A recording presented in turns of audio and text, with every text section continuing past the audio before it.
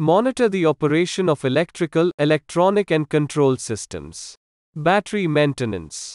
Batteries are one of the energy sources available on board vessels, which are used in case of blackout and emergency situations on board a ship. These batteries apparently used for low-voltage DC system like bridge navigational instruments, emergency lighting, GMDSS, etc.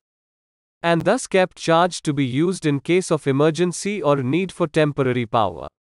When a battery is being charged, it gives off hydrogen and oxygen, and the mixture that is formed subsequently can be easily ignited. Maintenance of batteries. Compartments in which batteries are kept should be well ventilated, to prevent any buildup of dangerous and flammable toxic gases. A conspicuous label stating, "No smoking, no naked lights," should be displayed on the outside of the door leading into the compartment, as well as inside the compartment, so that the personnel makes no mistakes. The light bulbs in the compartment must be protected by gas-tight enclosures, and all the wiring leading into the lights must be well insulated and not a messy bunch. All battery connections must be clean and neat and tight. Personal protective clothing such as goggles, rubber gloves, appropriate boiler suits must be worn when handling batteries.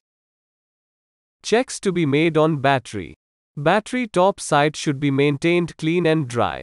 Keep the vents clear and free of deposits. Check electrolyte levels and top up with distilled water till the plates are covered. Keep terminals connections tight, free of corrosion, and coated with petroleum jelly to prevent corrosion. Measure the relative density of the electrolyte, as this indicates the state of charge of the cell. The relative density varies from 1.275 to 1.285 for a fully charged lead-acid battery, and falls to 1.1 when discharged fully. Battery's charging condition is checked by hydrometer. A hydrometer is an instrument used for measuring the relative density of liquids based on the concept of buoyancy. They are typically calibrated and graduated with one or more scales such as specific gravity.